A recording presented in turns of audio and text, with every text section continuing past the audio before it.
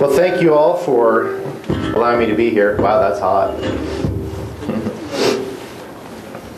My wife is Canadian too, so we were having, a plate of squares the other day and wondering if I should bring my toque or not. What? Come on. Eye-opening, isn't it, to see how that tissue works. The thing I like to point out on those videos is you can see on the normal joint, that disc is really intimately associated with the condyle, isn't it? And if you took that condyle and pushed it backwards, that disc isn't going to necessarily just jump off the front, is it? It's like this.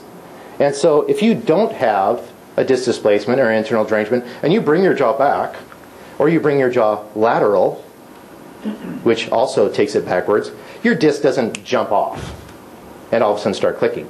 Now sometimes it will, huh?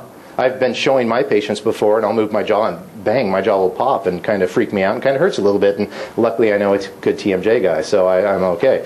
But my point is, just because you move the jaw, if that disc is proper, if the disc is healthy, it's going to want to stay in a good relationship. Okay, here's an MRI, right side, little legend down here. There's the disc. It's a pretty healthy joint. Look at that joint space and stuff. That's decent. Okay, there is open, and open not so wide. They're not opening very far. Well, that's because on this side, here's the disc, and it's all scrolled up there anteriorly. And here it is when they try to open. It gets all bunched up. Okay, here's another one. Here's the disc here. Here's open. Open, the disc shows up a little bit better, and the range of motion is not bad.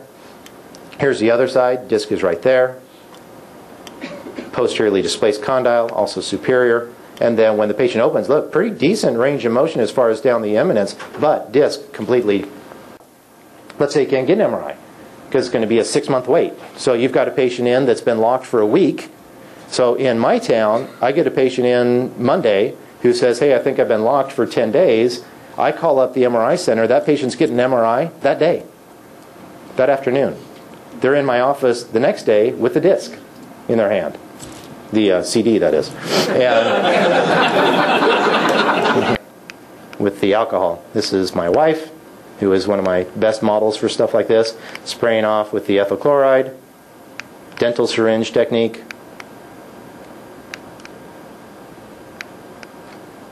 Okay, that's actually optical illusion. I cut off the needle. That's deep. But that's about how deep I go. Really? Uh-huh. Wow. Okay, so after the shot, ask the patient if their bite feels different. It should, huh? Because you just put 1.8 cc's. Are your carpals 1.8 cc's? Yeah. Okay, 1.8 cc's of anesthetic into their jaw joint. And if you're in that superior joint capsule, you just distended that thing, didn't you? So when the patient bites down, they say, I ask them after I get the shot, does your bite feel different? I don't say, you can't get on your back teeth on the right side, huh? Because the patient would say, yeah. What do they know? They've never thought about their bite in their whole life. So you say, does that feel different? And they go, whoa, I can't bite down on the right side. And I go, great. That's exactly what's supposed to happen. Okay, so arthrocentesis will not help that. Keys to success. Accurate diagnosis in the first place. Good technique. A reducible disc. Someone's been locked forever, probably not going to reduce it. My record right now is 1.5 years. The patient was locked and we got him unlocked. Okay, and I should hasten to add, I have patients that have been locked for 2 weeks that I've not been able to unlock. Okay? Immediate treatment to stabilize the reducing disc, follow up with appropriate long-term care. Non-reducing displacements rarely reduce spontaneously, often lead to degenerative changes.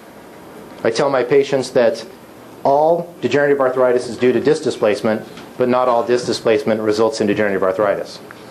But we just don't know which ones will. Okay? You, all in this room, have the ability to learn how to do this and perform it with a high level of predictability. Patient education, follow-up are the keys. Relatively simple procedure may save a patient from a lifetime of problem. So do it.